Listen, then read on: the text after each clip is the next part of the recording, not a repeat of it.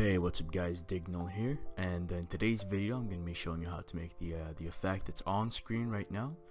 To start off, you're going to want to download the preset that's in the description. It contains my velocity that I released yesterday, and it's just a great base for this effect, I feel like.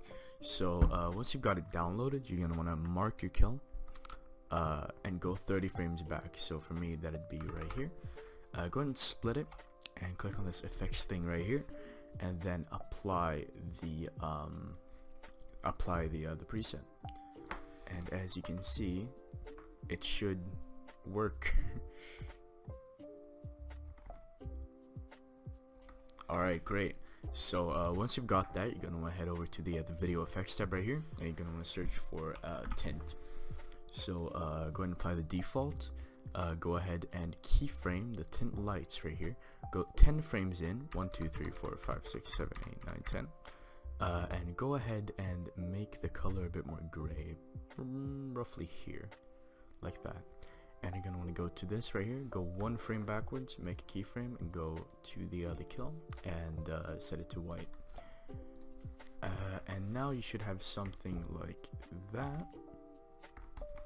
If I just go ahead and pre-render it, just like that. And what you're gonna want to go ahead and do now is apply the pinch punch effect. So go ahead and reset it to none. Go to this very last frame right here. Make a keyframe after you press animate, of course, and go 1, 2, 3, 4, 5 frames back. Make the amount right here just -1, and go 5 frames in from the start and set it to 0. And as you can see, it applies that sort of effect, which is pretty cool. Now in order to actually create the sort of glow effect, there are a couple plugins you'll need. The first one being glow edges right here. And what you're going to want to do is just copy my settings here, just like that. As you can see, you're going to focus on these right here. Just go and copy those, and this is how you're going to want to keyframe it. So go up to glow brightness, make a keyframe 1 frame before the kill, go forward to the kill, set it to 0, and go 10 frames in, 5 frames in rather, 1, 2, 3, 4, 5, and set it to 0, and make sure to delete the first keyframe. Now if you go ahead and check how that looks, it looks pretty good. But alright, now what you're gonna want to do is you go up into your video effects tab and search for Tritone right here. Go ahead and just copy these settings right here, just copy these numbers, and you're gonna want to go to mix with a source right here, and this is what you're gonna want to use to keyframe. So go onto the kill, make sure it's at 0, go back 1 frame and make sure it's at 1000.